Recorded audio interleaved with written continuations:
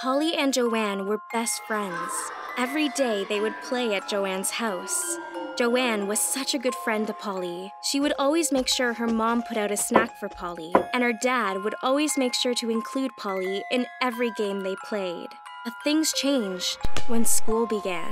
Joanne started making new friends, so Polly was left to play alone.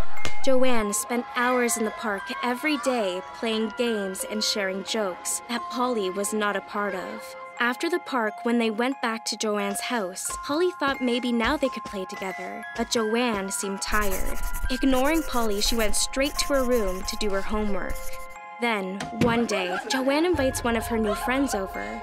Polly is excited. Maybe now they can all play together. But the new friend doesn't acknowledge Polly at all. Even worse, Joanne ignores Polly too. She never even introduces Polly to her new friend. Polly doesn't understand why Joanne is being so mean. Joanne's mom comes in and sets up for snack time, but she only brings enough snacks for two. Joanne is quick to offer Polly's seat to her new friend.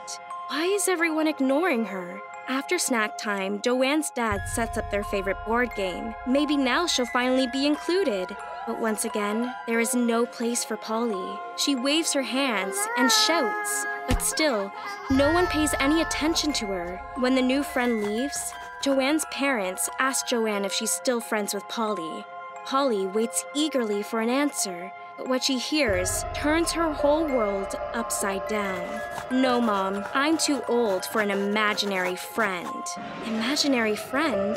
Polly can't believe her ears. What imaginary friend? Why would Joanne say that? Polly isn't imaginary, is she? Polly looks around the room. How can she be imaginary if she's in all these pictures? But as she looks at the pictures, she sees herself fade away. They're just pictures of Joanne. She tries to remember a single memory where Joanne wasn't there. She can't. Polly tries to convince herself that she's real, but deep down, she knows the truth. She is Joanne's imaginary friend, and Joanne doesn't want to play anymore.